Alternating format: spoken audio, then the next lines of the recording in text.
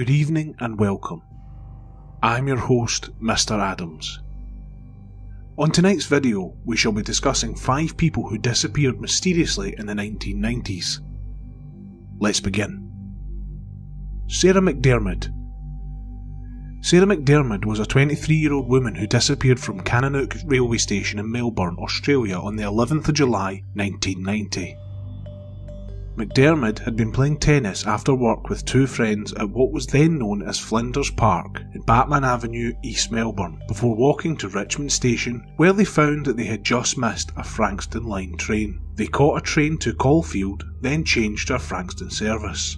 McDermott's friends disembarked this train at Bond Beach while she remained, continuing on to Kananook Station, where her vehicle was parked. She was last seen alighting the train and heading for the poorly lit car park at approximately 10:20 PM.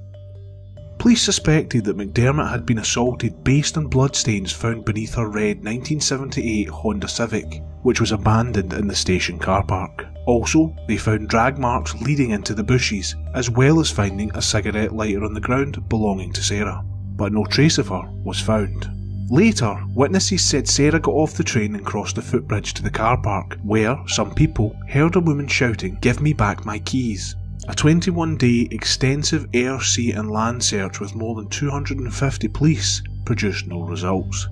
A later appeal for information led to 2 witnesses report that they had also heard a woman exclaim, "Give me back my keys." In May 2006, an inquest held by coroner Ian West found McDermott had met her death as a result of foul play, but the exact circumstances were unknown. An initial state government reward of $50,000 was increased after an additional $75,000 was offered by an anonymous benefactor. This was then increased to $1 million in 2004 and remains current. In 2010, marking the 20th anniversary of McDermott's disappearance, her family also announced that they had created a website, Not Alone, which was designed to help other families who find themselves in a position similar to them. Police used the anniversary to issue a new call for information on the case. They stated, "You do not close the books on these sorts of crimes. History proves that if you continue to communicate with people out there, in Victoria, in Australia, in the world in some cases, that piece of information, that key, will come forward and we'll solve it." In 2011, convicted Australian serial killer Paul Denyer was interviewed by police and denied any involvement in McDermott's disappearance. Sarah McDermott is still missing. Thomas Dean Gibson. Thomas Gibson is an American child who vanished from his front yard in Oregon under mysterious circumstances. On the morning of March 18, 1991, Larry Gibson, Thomas's father, who was also a sheriff's deputy of Douglas County, prepared to leave for a jog at approximately 11:30 AM. Larry claimed that before leaving the property, he attempted to shoot a stray cat but missed. His son Thomas, aged 2, was playing in the yard of the home at the time. According to Larry, he resumed his jog and was gone from the family's home for approximately 45 minutes. Upon returning, he discovered his son was missing. Shortly after realising Thomas was missing, Larry and his wife Judith phoned police. Larry was notified not to report for duty that day, though there were accounts of him having left the family property in uniform for approximately 25 minutes during the initial search. According to Larry, his 4-year-old daughter Karen claimed that they had witnessed an unidentified couple pull into the family's driveway and abduct Thomas, and he wanted to search a nearby rest area for any signs of Thomas or the couple. Per the witness description, the unidentified couple consisted of a blonde Caucasian woman and a dark-haired Caucasian man, driving an older model gold or tan truck. Though Larry's patrol car was not initially searched, it was subsequently discovered that its odometer had registered 7 miles that were unaccounted for on the day of Thomas's disappearance. Larry explained that the unaccounted miles were registered when he drove to the nearby rest area searching for Thomas. Within the first weeks of the investigation, Larry became the prime suspect in his son's disappearance. In 1992, Larry Gibson resigned from his position as the Douglas County Sheriff's Deputy, and he and his wife Judy relocated to Avon, Montana after giving birth to another child, daughter Lisa. However, the couple separated in 1993, and Judy returned with the children to Oregon. Larry remained in Montana while he worked as an insurance agent in Townsend. Gibson was arrested in Townsend, Montana on April 14, 1994. charged with second-degree murder in Thomas's death. He was arrested after the eldest Gibson daughter, Karen, aged 4 at the time of Thomas' disappearance, told investigators that she witnessed her father beat Thomas before placing him inside his patrol car on the day of his disappearance. She had previously told detectives she witnessed 2 strangers abduct Thomas. According to prosecutors, Larry Gibson had also made inconsistent statements regarding Thomas's disappearance. He was extradited to Oregon later that month, pending trial. Larry Gibson's trial commenced on January the 18th, 1995. In late February 1995, Larry Gibson's half-sister Debbie provided testimony against him, stating that after Thomas went missing, she received a frantic phone call from him in which he confessed to killing Thomas, and telling her he may need money to post bail after his arrest. Debbie also claimed that when Karen and her mother, Judy, stayed with her at their home in Iowa after Thomas's disappearance, she made a comment regarding being frightened about her father, putting her in a big hole like he had with Thomas. During this same day, Judy alleged that Karen first told her that she had witnessed Larry beating Thomas outside on the day he disappeared. Karen was the prosecutor's star witness in the case and testified against her father over the course of the 6-week trial. The defence suggested that Karen had been influenced to adopt the storyline that her father had beaten and killed Thomas by her mother. Court documents prepared by the district attorney presented the series events as follows. Larry Gibson left the family's residence at approximately 11:30 am to go for a jog. Thomas followed after his father, who instructed him to wait for his sister to come out of the house. Spotting a cat nearby, Larry purportedly used a pistol to kill it, assuming it to be a stray. When Thomas curiously approached the dead cat, Larry angrily picked him up and carried him to the family's carport, where he proceeded to slap the child in the face multiple times. After realising that Karen had observed Larry hitting Thomas from the window, he placed Thomas in his patrol car and drove it behind a woodpile on the property, where he placed the child's body in a plastic bag and hid it in the trunk of his vehicle. It was theorised by investigators that after volunteer searchers began looking for Thomas, Larry took the child's body and disposed of it in an area known as Swamp Creek, though his remains were not recovered. Karen claimed that her father threatened her against telling authorities what she had witnessed, and felt unsafe to do so until her mother separated from him and they relocated back to Oregon in 1994. In March 1995, Larry Gibson was convicted of the manslaughter of Thomas, though he proclaimed innocence throughout and after the trial. His conviction called for 15 to 18 months imprisonment, of which he had served 12 while being in police custody, leading up to and during his trial. He was released from prison in 1996. Following Larry Gibson's release from prison, he started a web page in 2001 regarding Thomas's disappearance and asking the public for help in finding his son. Thomas Gibson is still missing to this day. Richard James Edwards. Richard Edwards, also known as Ricky James or Ricky Manic, was a Welsh musician who was the lyricist and rhythm guitarist of the alternative rock band Manic Street Preachers. Edwards disappeared on the 1st of February 1995, on the day he was due to fly to the United States on a promotional tour. In the 2 weeks before his disappearance, Edwards withdrew £200 a day from his bank account, which totaled £2,800 by the day of the scheduled flight. Some speculated that he needed the money for the US trip, and it was also mentioned that he had ordered a new desk for his flat from a shop in Cardiff. However, there were no records of the desk having been paid for, and this would have explained only half of the money withdrawn. According to reports, the night before he disappeared, Edwards gave a friend a book called Novel with Cocaine, instructing her to read the instructions, which detailed the author staying in a mental asylum before vanishing. While staying at the Embassy Hotel in Bayswater Road, London, Edwards removed some books and videos from his bag, then wrapped them carefully in a box with a note that said "I love you," then decorated the box like a birthday present. The package was addressed to Edwards' on and off girlfriend Jo, whom he had met some years prior, although they had split a few weeks earlier. The next morning, Edwards collected his wallet, car keys and some Prozac and his passport. He reportedly checked out of the hotel at 7 AM, leaving his toiletries, packed suitcase and some of his Prozac. He then drove to his flat in Cardiff, leaving behind his passport, his Prozac and the Severn Bridge toll booth receipt. In the 2 weeks that followed, Edwards was apparently spotted in the Newport passport office and at Newport bus station by a fan who was unaware that he was missing. The fan reported that they had discussed a mutual friend before Edwards departed. On the 7th of February, a taxi driver from Newport supposedly picked up Edwards from the King's Hotel and drove him around the valleys, including Edwards' hometown of Blackwood. The driver reported that the passenger had spoken with a Cockney accent, which occasionally slipped into a Welsh one, and that he had asked if he could lie down on the back seat. Eventually they reached Blackwood and the bus station, but the passenger reportedly said, "This is not the place," and asked to be taken to Pontypool railway station. The passenger got out at the Severn View service station and paid the £68 fare in cash.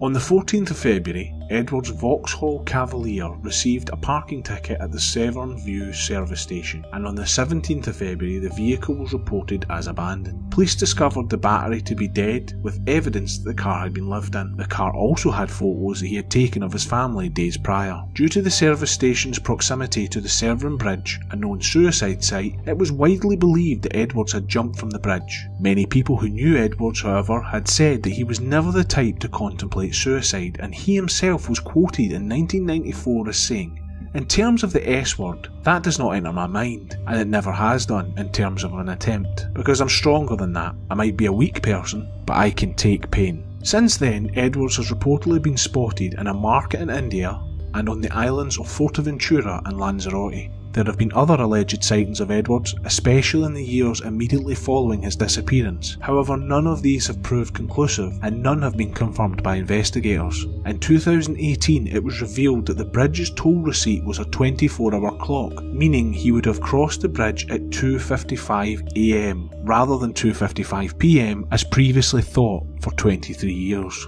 The investigation itself has received criticism. In his 1999 book Everything, a book about Manic Street preachers, Simon Price states that aspects of the investigation were far from satisfactory. He asserts that the police may not have taken Edward's mental state into account when prioritising his disappearance, and also records Edward's sister Rachel as having hit out at police handling after CCTV footage was analysed 2 years after Edwards vanished. Price records a member of the investigation team as stating that the idea that you could identify someone from that is nonsense. While his family had the option of declaring him legally dead from 2002 onwards, they chose not to for many years, and his status remained open as a missing person until the 23rd of November 2008, when he became officially presumed dead. However, as of time of recording, Edwards has never been found.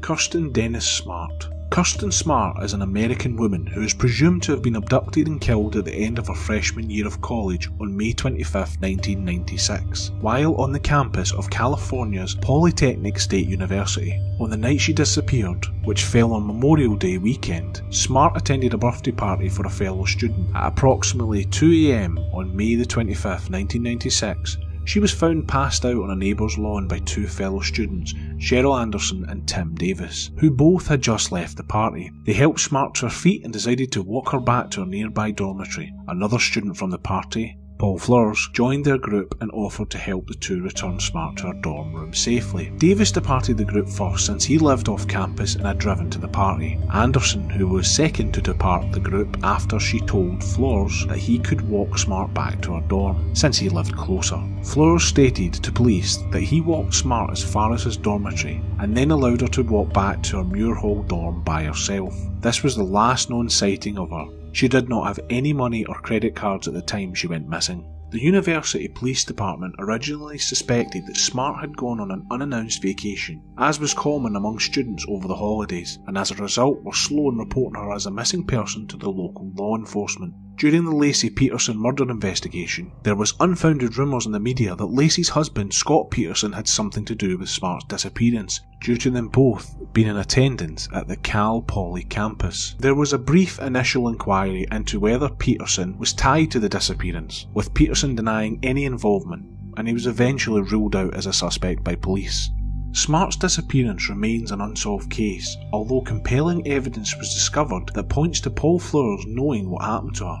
Although her body was never discovered, Smart's bloody earring was found by a tenant at the former residence of Paul Fleur's mother. This earring has since been lost by police, and between 1996 and 2007, various searches for her remains and other evidence were conducted, some using police dogs trained to detect the scent of human remains, including searches of properties owned by Fleur's family. No useful leads were found for nearly 2 decades. On September 6, 2016, officials from the SLO County Sheriff's Office announced they were investigating a new lead in the case. Cadaver dogs from the FBI were brought in and investigators were preparing to spend approximately 4 days excavating an area of the Cal Poly campus. After 3 days, items were found at all 3 dig sites located on the same hillside near Smart's dorm. A spokesman for the Sheriff's Office said the items are being analysed to see whether they are connected to the case, which could take days, weeks or months. The items uncovered are still being investigated as of 2020. On January the 18th, 2020, the Stockton Record reported that the FBI informed Smart's family that additional news about her disappearance would be coming and the family might want to get away for a while, but did not provide any specific information. However, on January the 22nd, 2020, the Record issued a correction. The FBI did not contact the Smart family, rather a retired FBI agent who had been in contact with the family for years was the source of the advice. On January the 29th, the police department confirmed that 2 trucks owned by Fleur's had been taken in as evidence. On February the 5th, 2020, search warrants were served for specific items of evidence at 4 different locations. Fleur's was briefly detained during the search. On April the 22nd, 2020, Los Angeles Times reported that a search warrant was served at the homes of Paul Fleur's in San Pedro, California. The Los Angeles County Sheriff's Department assisted detectives from the SLO County Sheriff's Department in the search. It was reported that numerous items of interest were successfully found during the search.